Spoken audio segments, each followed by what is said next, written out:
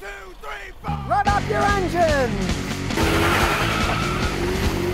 RV rentals are up 650% because Americans are planning socially distant summer vacations. Think about it. You got your family in your house? Well, rent a house, an RV, to go on vacation. You're all inside. I guess if you're an ultra-wealthy person, you could rent an entire cruise ship since they're not going to be used for much anything. You could rent it for your whole family, have an entire cruise ship for yourself. The only problem with that is I took a cruise to Mexico one time and back and found out that during that cruise, they used up 1.5 million gallons of diesel fuel. Man, those things are gas hogs. And speaking of that, RVs are also gas hogs. If you're planning on renting an RV, take Scotty's advice. Rent a diesel. The gasoline ones are absolutely horrendous gas mileage. The diesel ones still aren't that great, but they're a lot better. I had a customer who bought a gasoline one, and he was shocked when he found out he was getting 4 miles a gallon in the thing. Now, you might only get 13 or 15 in a diesel, but it's a heck of a lot better than 4 miles a gallon. So I'll take Scotty's advice. If you're going to rent an RV for the summer vacation this year, see if you can get a diesel. You'll save yourself some serious scratch on that because they use a lot less fuel. Here's good news for those who like to have zippy cars but don't want to spend an absolute fortune. The other day, one of my customers just bought a 2020 Civic Si. It was a nice, zippy little car, I gotta say. If you can't afford the Civic R, you're pushing $40,000. The Civic Si is $25,000. For $15,000 less, you get a pretty decent car, I do have to say.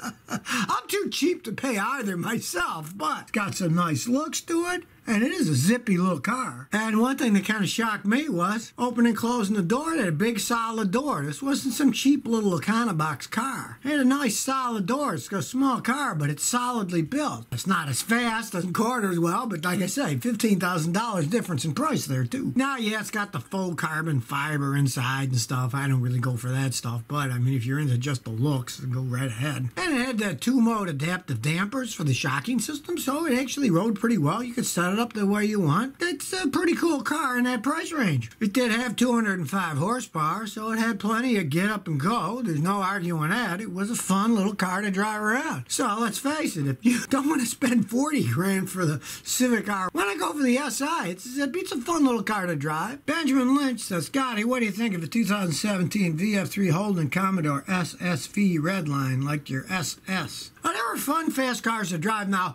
from what I have read, I've never personally worked on them because I live in Texas, not Australia. Those ones that were built in Australia are actually better than the ones built in the United States. You obviously seem to do a good job building cars, and it's a shame. Holden's out of business now. They don't make them anymore. That's all international trade, all that stuff. A lot of these companies like GM are pulling out of various places that they weren't making enough money and they thought they couldn't compete.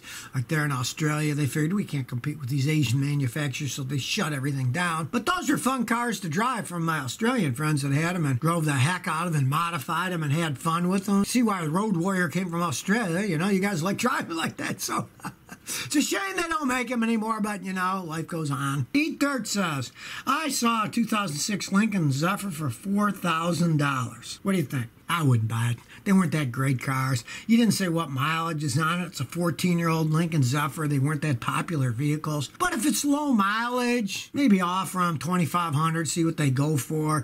They don't have any resale value when they're 14 years old. But let's say the thing's got over 100,000 miles. I wouldn't even buy it then unless it was like $500 or something, and it still ran decently, and you can use it as a knock-around car. They weren't the greatest cars, and that's old now, and you didn't mention the mileage, so like I say, if the mileage is too high, I wouldn't even think about buying it. Moman says, hey Scotty, if someone buys a Toyota Prius new, what do you think of their decision? Well, if they want a hybrid car, that's probably the best hybrid car to buy. Those things have been around for over 20 years. Toyota knows how to make them.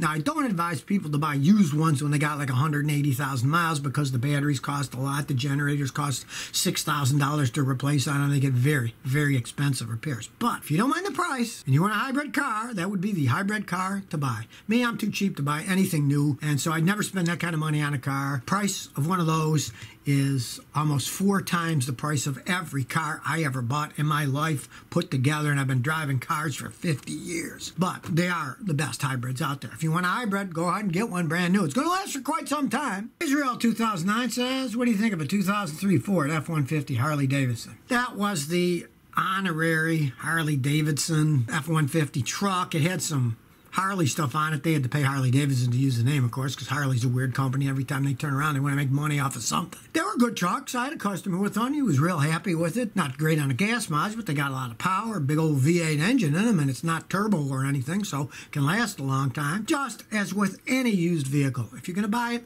pay a guy like me to check it out before. Trust no one when you buy a used vehicle. People lie, cheat, steal. If a guy check it out, if he says it's good, go ahead and buy it. They're well made. Warehouse Giver says, I need help in a choice between a Toyota and a Buick. They're both the same price. Get the Toyota by far. It's 10 times the car. It'll last 10 times as long. It'll have 10 times less repair. I mean, if it was a deal where you could get a Buick really cheap and it was low mileage and you don't mind driving it and paying a lot less, go right ahead. But if you're talking about they're similar cars, similar mileage, and the same price, don't even think about buying a Buick. That would be stupid. Quality just, isn't there. And they don't make Buicks anymore anyways. They pretty much pulled just about everything out of them. Did have, I believe, a station wagon, but it was really a rebadged Opel from Europe, and they're not sending them over here anymore. Don't waste your money on that. Get a Toyota. Rob says, I got a $100 Sebring convertible with 129,000 miles. I'm thinking about fixing up for my son. What do you think? Okay, the fact that you got it for $100 says something. Chrysler Sebring convertible was one of the worst cars Chrysler ever made. The rag tops rip.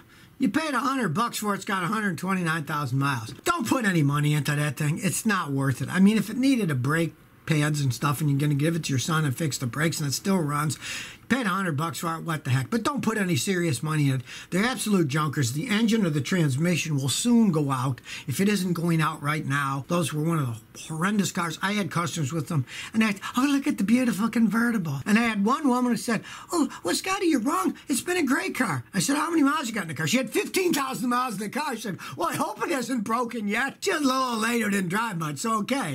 15,000 miles on any car shouldn't break. Those are horrible cars. Don't put any kind of serious money.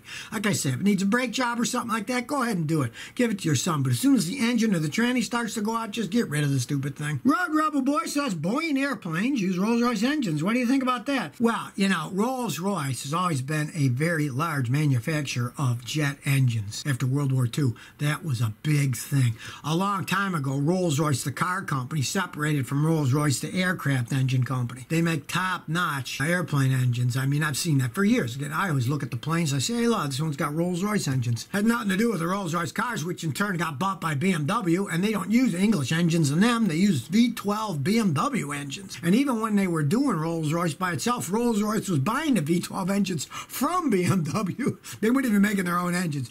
But they make great airplane engines. The British were really one of the forefront of making jet airplanes. I mean, the Nazis and the Brits were the first ones to really come out with jet engines. So, there's nothing wrong with a British engine for aerospace technology. They're into jets. They had some good engineers. Billy's Gone Silly says, I got an 09 Honda Civic. My check engine light's on. It says P0128. The engine isn't overheating, and it doesn't stay cold. If it stayed cold too long, that would mean your thermostat's probably stuck open. You need a thermostat. But you said it isn't, that it goes normal. So the electronic coolant, the ECT1, the number one, there's more than one. You want the number one, replace it. Those go bad and they trip that code. You got more than one sensor. Make sure you get the ECT sensor number one. That's the one that you need to replace. Go to a Honda dealer, tell them you want that. They'll sell it to you. They can tell you where it is. All it does is bolt on and bolt off. Just do it when the engine's cold so the coolant isn't hot and springy in the face. Easy job. Surely I should know better, says. Got 2013 Buick Regal. Both of my cooling fans run high, and this happened after I drove through high water and got everything wet. It didn't die or anything, but now the fans won't turn off. All right, you went through water, the fans won't turn off. You shorted something out. You want to pray, it's a simple thing. Maybe it shorted out the cooling fan relay. They're little rectangular boxes. Find where the cooling fan relay is. Remove it. And if you remove it and the fan stopped running, just try another relay. It could be that it shorted a computer out, because ultimately those are driven by computer driver circuits that make them go. They operate the relay, but pray it just shorted out the relay, because that does have a computer relay, and sometimes those relays short out. Pray it's that. And that's another reason I tell people don't drive through high water. Modern cars are full of electrical stuff. You get them wet, all kinds of squirrely things can happen, so stay away from water.